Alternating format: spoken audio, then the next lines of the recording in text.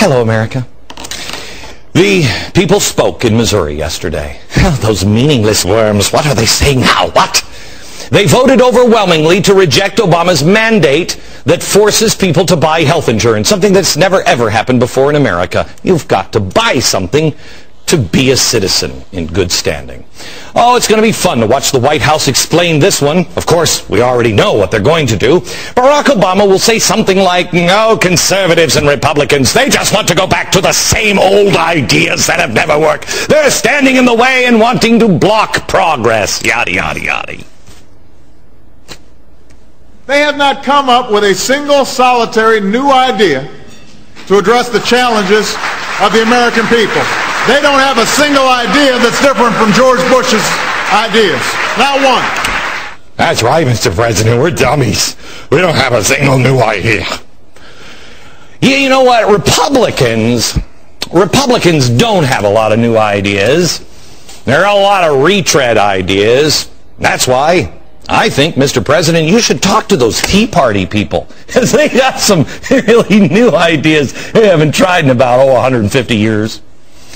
Of course, now your ideas, they're brand new. When I first heard your ideas about 1848, trying to think, when did Karl Marx write that stuff down? Oh, no, seriously. You've got ideas that have unquestionably failed, and failed spectacularly every time they've been tried. No, I know. Oh, it's just never been done right. Broken economy after broken economy, continent after continent, millions dead. I don't know if it can be done right. I'm not willing to give it a whirl. Why are you, Mr. President, giving a few people power to save the collective? You know, I've been thinking about this. It's not even Marxism. Older than 1848.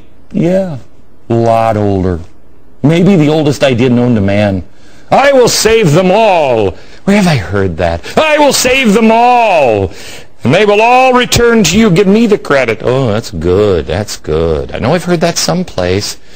Kind of the ends justify the means and Saul Alinsky. Oh, you know what? I remember where I heard that. It wasn't Saul Alinsky, but I read about it in his book. Who did Saul Alinsky dedicate his book to? It was, I can't remember. Anyway, it's not important. Children, listen. The government is going to help you. Yes, with socialism. It's spectacular. Now, I will say that Barack Obama is right in one regard when he says that the GOP hasn't done this. Watch. Understand, it'd be one thing if the Republicans had seen the error of their ways. Okay. He's right about this. Republicans haven't had their come to Jesus moment. They're still doing the same thing. Why? Because a lot of them are progressives. Oh, that might be the problem. I don't know if you heard Trent Lott on the Tea Parties. He said, quote, we don't need a lot of them Jim DeMint disciples. As soon as they get down here, we need to co-opt them. Whoa, that's good. Good for you, Trent. You see, it's big government politics as usual with too many people in Washington. Only the GOP is just slightly smaller government than the big government of Democrats. They're all progressives. I shouldn't say that. Not all of them. There are several people, I think maybe a couple that haven't completely lost their soul in the Democratic Party, and there are maybe 20, I'm not sure anymore, that haven't lost their soul in the Republican Party. See, that's the problem with our country today. Everybody's lost their soul to progressivism. You aren't being presented with a real choice. Hey, wait a minute. It's a good thing I read. I don't know if you've read this very, very good book. I'm trying to remember the author. Genius, whoever wrote this. In part 2, this is my book. Carroll Quigley said this. Overton Window, here's what he said. This is one of the guys, in fact, this is just the guy who got Clinton in as a Rhodes Scholar.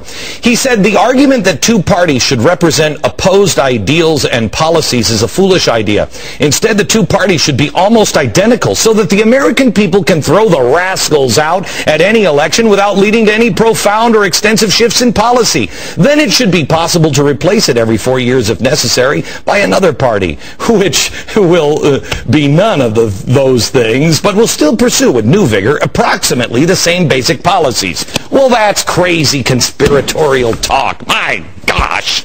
I mean, look at the difference between these two parties.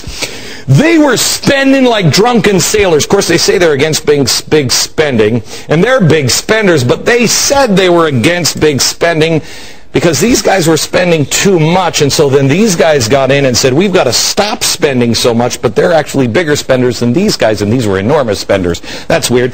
These guys are for the war, but they didn't really want to fight it with everything we got. These guys are against war, and they're fighting it exactly the way we've been fighting it. These guys are against corruption. These guys are against corruption. Too bad both of them are corrupt. And then, of course, they're against government health care. Talk to me about prescription drugs. And these guys are for government health care, and they've made our wish come true. Isn't that great? See, here's the thing. This is your choice. The lesser of two evils, progressive L or the progressive extra strength. That's what it is.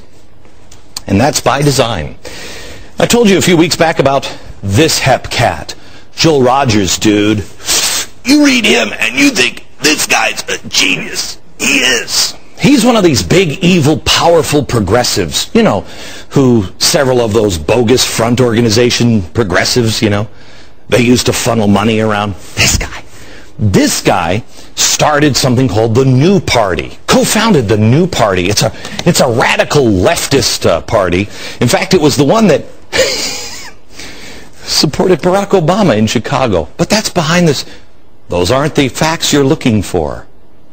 He said this, the Democratic Party has an abusive relationship with progressives. Democrats take our time and our money, and then they almost always move to the right. The best way to end an abusive relationship is to develop the ability to leave it. We need a meaningful thread of exit from the Democratic Party, a new party that can punish unaccountable Democrats by running against them. That's genius. That's almost like, I remember, the Tea Party. That's the same philosophy. And what did they do? They went and they muscled these people. These people are over. If you think the Democrats still exist, you're fooling yourself. I want you to read what this man said back in the 90s. Read the whole article on this guy and what he said. You can do it at glennbeck.com or sign up for my free email newsletter. It'll be included in there. Grab it right now, will you? Read it. Especially if you're a Democrat. It's done. That was the plan from the beginning. They didn't want to start a new party. They wanted to have legitimate threats so the Democrats would actually listen to them, cave to them. They'd get inside and co-opt them.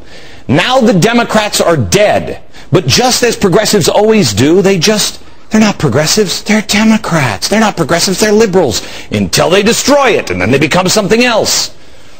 They just used fear and intimidation. Where have I heard that before? Used fear and intimidation. And they co-opted this party. Well, guess what? Democrats, you're done. You're done. You've sold your soul piece by piece, time and time again, to these people. And now it's over. The Democrats that we all knew, most people don't really understand this yet, it's over. It's a progressive party. The Republicans are playing, and they're traveling down the same path, except they're like doing it like Grandpa. They're just moving a little slower. You know what I'm saying? Anytime President Obama is cornered on socialism or overspending, what does he say, and accurately so, what does he point out that the Republicans always did?